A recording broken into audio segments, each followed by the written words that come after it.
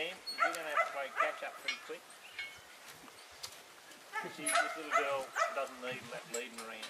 She does need a bit of it, because you need to be put in the picture.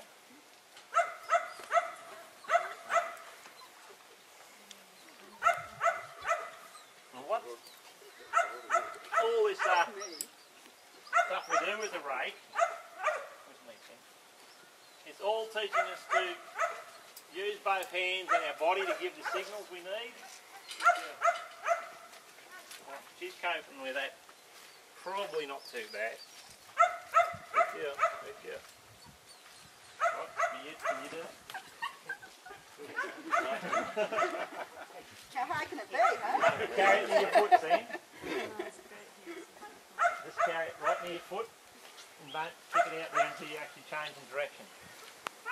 Lead her around the outside there, because if she goes there, you're going to be out of control. Don't go up.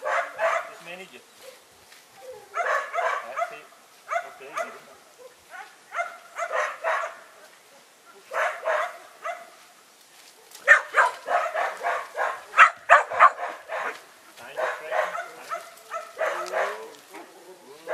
A little bit less up. A little bit less up.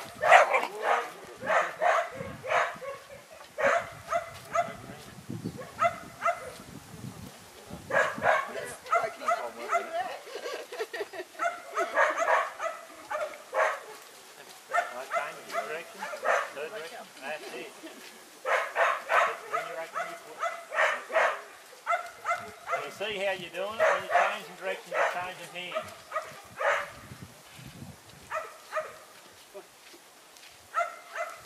Well, what we'll do is we'll let her go again for you. Come here. See how it's not that easy, is it? No. Good girl. See how she sat there that time? Now generally when we're letting them off in the round yard, stand between you and your sheep, or the dog and the sheep. So she just doesn't race straight at them. Take the lead off, flick it over the fence and let her go to work.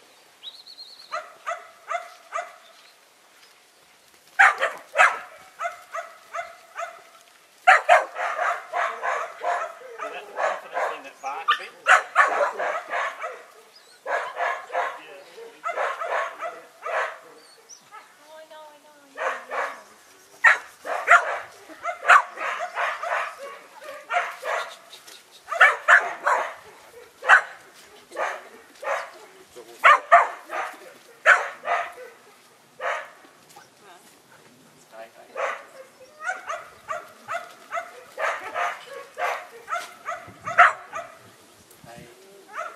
She's showing you there that her intention isn't that, like she's not really that sort of thing.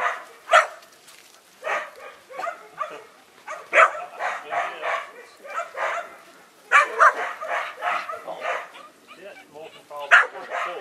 Yeah.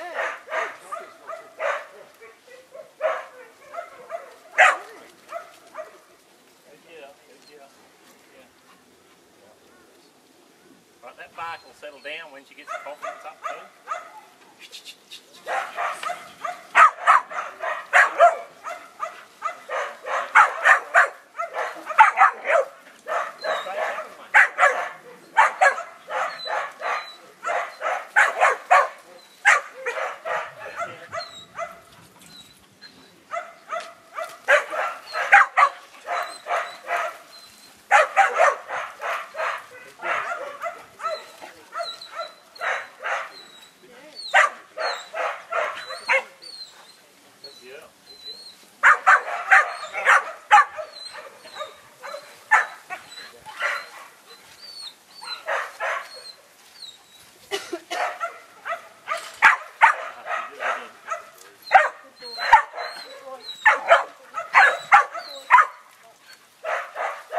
See how we're just managing it a bit?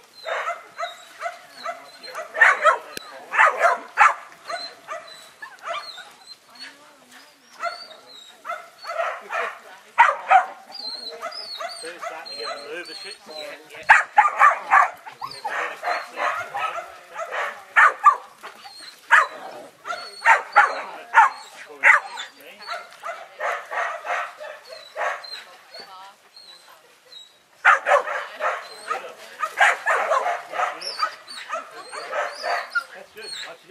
5-month-old pup.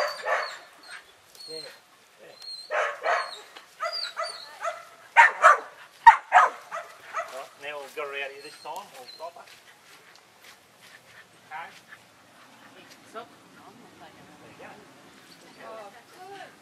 That's good. Because we're actually made that break, and she's like, oh, what am I going to do?